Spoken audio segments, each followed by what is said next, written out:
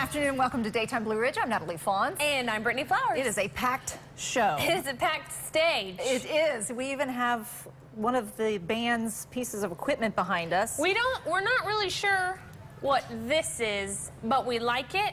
We won't steal it because we're good people. But it's definitely cool. thought about it. I think he needs to go right here. I completely agree. All right. Well, we apologize to our crew because it is going to be a busy, busy show. So hopefully you can join us. Yes. First things first, let's talk a little bit about the food that we have here. I don't know how you ended up with the McFlurry and the fries, and I ended up with the salad.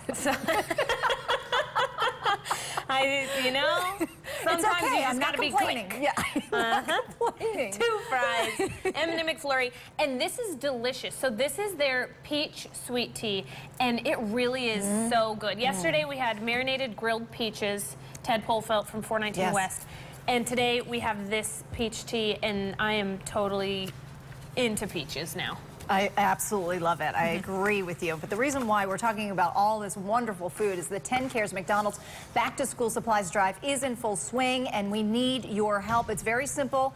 You head to one of 55 participating McDonald's locations across Southwest Virginia. Bring some school supplies with you and put it in a box that looks like this. We have a picture of it, I believe.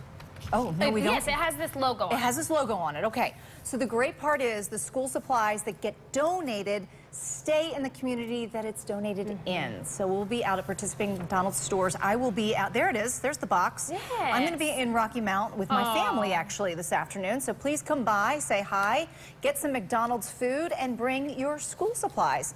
We don't want the box to look like, we want there to be stuff in the box. Right, definitely. Right, exactly. Right now it's empty. We want them filled.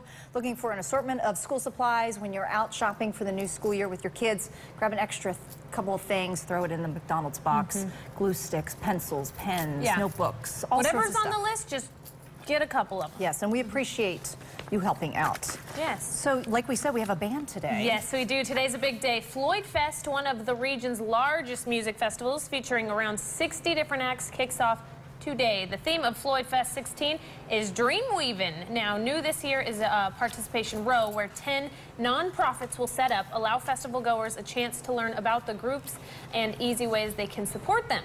Now, there are also workshops on anything from yoga and healing arts to hula hooping and storytelling. More than 10,000 people are expected to attend, and stick around later because in our show, one of the bands you'll see at Floyd Fest will perform on the daytime stage. The Devil Nellies are here. They're a funk band with a great sound. One radio station described them as, quote, the Devil Nellies put on fun funk jam like no other. That's right, and get this, in our hands, we have great giveaway, one lucky viewer. We have 2 general admission tickets and 1 general admission tint tag to Floyd Fest 16, and these could be yours. So if you guys want to head to our Facebook page, facebook.com/Daytime Blue Ridge, type in Floyd Fest, and we'll give them away at the end of this show. So that's right, you only have 30 minutes to do this. Yes, very quick giveaway. It has been, it's going to be huge. I think that, like, just listening to the bands, I'm like, man, it just gives you, like, this, you're just so happy. Great lineup. Yeah. 5 full days. So we have these tickets here. You have to do it by the end of the show. We're going to announce at the end of the show. So if you want these tickets, go on our Facebook. All right. I have a great show. I have a great story for you, okay?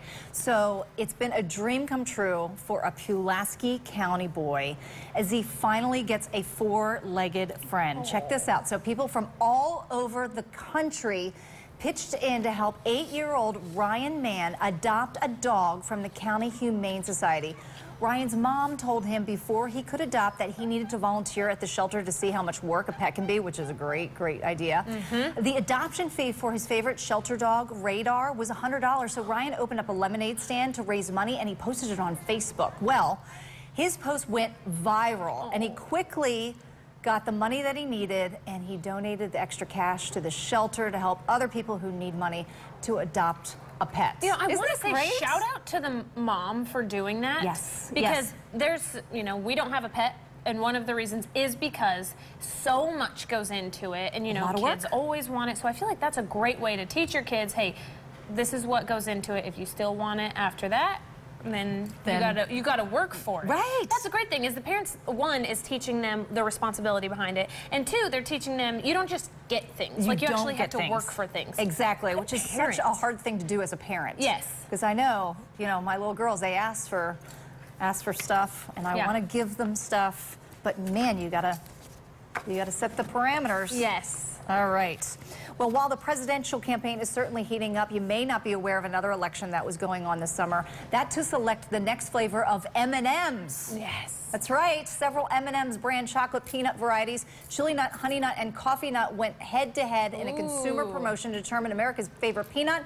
And the winner, Brittany, I know you're going to like this one, the coffee nut. Doesn't that sound great? Yes. The coffee-flavored morsels will hit shelves nationwide in August after being dubbed America's favorite. Very peanut. Cool. Coffee nut. So look for people those. love the mix of chocolate and coffee. They go together for sure.